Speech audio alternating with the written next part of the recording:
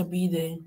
We'd like to start our Monday Avid moment. Everyone who is an Avid knows about the importance of learning logs, but you don't have to be an Avid to do a learning log. A learning log is a practice. A learning log is the practice of using writing as a tool of learning. It's a way of reflecting on what was learned in class and relating it to something in your life. By reflecting on what you learned in class and connecting it to your life, you make your learning more meaningful and more memorable. Try writing a learning log for at least one class at the end of the day and see if it helps the material stick. Attention 8th graders. Tickets to the promotion ceremony will be dispersed today. Each student will receive 2 tickets. The last day to pick up tickets is tomorrow at noon. Now, there will be a brief meeting for all staff who are assisting with the ceremony today at 4:30 in the library. Please come by for the meeting at 4:30 if you're helping with the promotion. All library books are now due. Each book that is turned in between today and June 13th gets a chance to win a treat. For every book you turn in, and that includes books from your elementary school, you get to put your name in for a daily drawing.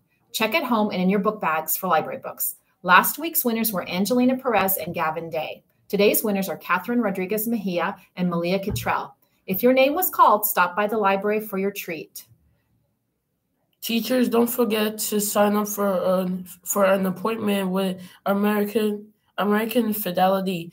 There will be a rep in the building tomorrow, Wednesday and Thursday from 8:30 to 4:30. See Ms. Lavelle if you have any questions.